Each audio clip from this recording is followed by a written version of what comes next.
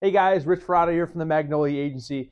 Today we want to do a quick demonstration of exactly what a member-owned group captive looks like for ABC Construction here. Guaranteed cost program versus a member-owned group captive, okay? So we're going to use round numbers here so it's easy to understand, but this insured is paying $100,000 for their GL, $100,000 for their auto insurance, $200,000 for their workers' comp, okay? Now, I'm going to assume that after the rates come back, after the loss pick is done, that the rates are going to be exactly the same. It could be higher, it could be lower in your instance, but just for round numbers. So GL is 100, auto also 100, workers comp is 200K, right? So as you all know, because you've been following us for a long time now, in a captive, about 60% of your premiums go into a loss fund, okay?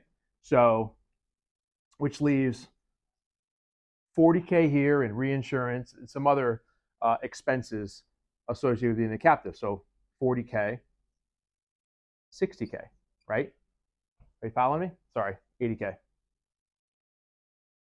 We'll edit that out. $80,000, okay? So basically, $400,000 is paid in total, 40, 80, 160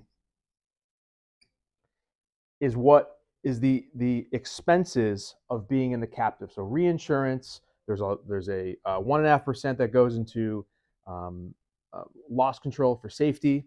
So essentially, ABC Construction in a guaranteed cost program, they're paying $400,000 for their premiums. In a captive, follow me here, they're paying $160,000, 40% roughly of the 400, plus any loss activity that they have. So if you are a safe company, if you are spending more than, say, $200,000, $150,000 in premium, and you're tired of seeing these increases and being tied to regional and national averages for other companies similar to you, and you'd rather do this, call us today. Thanks.